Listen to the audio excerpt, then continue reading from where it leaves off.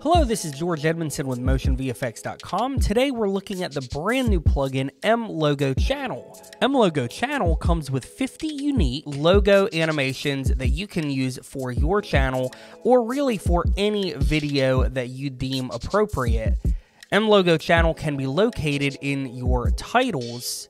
If you'd like a preview, you can simply skim over each of these in your titles browser and you can get a real-time preview of the animations before you decide which ones you would like to use in your video. You apply these just like any other title. In this example, let's look at number 22. So I'm just going to click and drag into my timeline. As we move the playhead, again, you can get some real-time animation previews. So why don't we take a look at our inspector. Now, right away, I know that I want to go ahead and add my logo, and we're gonna do this in the drop zone well. So I'm going to go back over and I'm going to open up my library sidebar, click our title again, to get our inspector back open. We will click our drop zone and then we can select our logo. Now in this case the logo is black, so it's hard to see. It is a black PNG, but when I click it, there it is. Now we can click apply clip, and then over in our inspector we can see all of our options.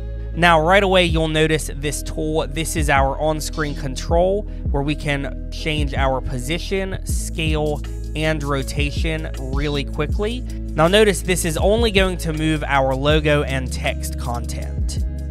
So all of your animations stay the same. I'm going to press Command Z to get back. Over in our inspector, you can see we have our animations in and out, content, position, scale, and rotation, as well as blend mode and opacity, so you can really fine-tune this. So for instance, we want to set this back to 0 here. So I'm just going to double-click both of my positions, type in 0, and click Enter. Down, we can see our type. We can either have a logo or a title. So you are not locked into using a logo, but for this case, we are going to use our logo. We have our logo title opacity, if you'd like to make changes here. And then our logo pan and inside scale, etc. So our inside scale definitely needs to be brought down so that our logo will match a bit better to our scene. Continue to scroll down and then we can change our logo position only, and this is going to move freely from our text if we decide to do so.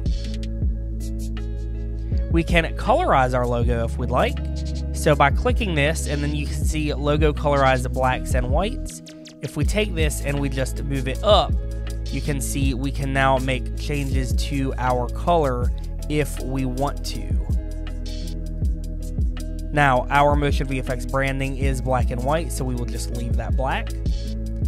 You can see our My Channel here in the title text. Now, this is only applicable if you are using the title type, if you wanted to change that. But again, we are using our logo, so let's change that back in our type. Continue down. If you needed to make changes to your title's offset, color, font, size, alignment, line spacing, and tracking, you do so here. Continue scrolling down and you can see these tools here, logo, title, -1. So why don't we scroll back a bit and you can see when I toggle this on and off, you can see our negative on the left side there, and then our -2 is not going to make a difference here where we are in our timeline, but this is how you can make changes if you don't want so much of those negative slides happening. I do like the default, so we're going to leave that on. Let's continue down. And then we can see our subtitle, and this is where you make changes to your text here. As we scroll down, you can then see our subtitle font if you want to make changes, our color, size, alignment, line spacing, tracking again. And then we have our grain. Now, this grain is going to be mostly noticeable in these black sections here. So when I toggle that on and off, you should be able to see there is a bit of difference within that look. You can make changes to your grain amount, your grain type, etc. beneath. And then if we would like to add a glow, we can do so as well. So you can see now that we've got a nice soft glow on our whites bleeding into our blacks. And again, if you want to make changes, you can do so down below. You can make changes to your color, the amount, mix, etc. And finally, background, if we'd like to turn that on and off. And what that's doing is if we were to have a background beneath, then we would just be able to see below that animation. But of course, we don't want that. We like our background, so we're gonna leave it here. I'm gonna turn my glow back off. And there you have it, a quick and simple way to use mChannel logo. All of these tools are similar across all of the 50 preset animations. We can't wait to see what you do with mChannel logo. Again, this is George Edmondson with MotionVFX.com. Be sure to subscribe and we'll catch you on the next one.